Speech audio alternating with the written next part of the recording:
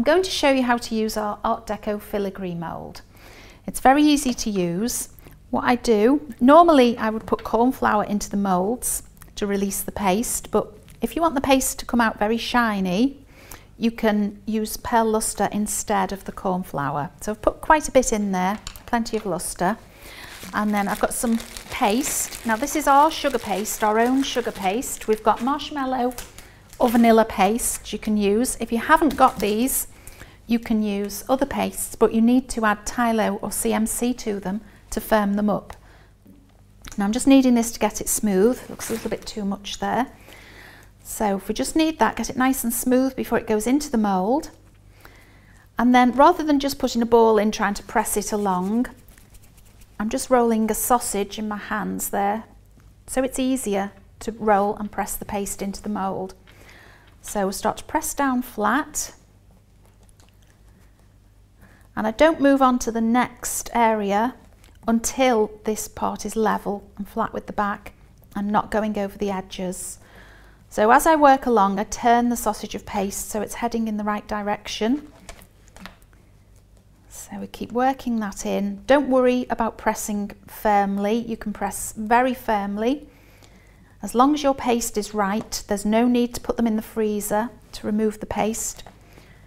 They will come out straight away. So there we go, that's level with the back. It's not going over the edge anywhere. So now we remove the paste from the mould. Just bend the mould back and bend it away from the mould. That's how easily it should come out. And then I'm just going to brush over to polish and give it a nice shine. You don't need to add any more powder, it will just bring out what's there. Okay, so that can be left as it is and attached to your cake, or you can decorate it further by painting it. So I've got some gold powder colour and some isopropyl alcohol. So mix the two together in the lid, and you want the mix quite dry, not too wet, and a large flat dusting brush, and you put the brush on its side and just skim it over the paste, over the pattern from the mould. Now if you don't want to use alcohol, you can use water, but it will take longer to dry. If you haven't got the isopropyl alcohol, you can use vodka or gin. There we are, nearly done. So when you've painted it, if you think it looks too harsh or too much colour, you can use your pearl lustre again and just go over it gently, just to soften that gold down, but it changes the appearance completely.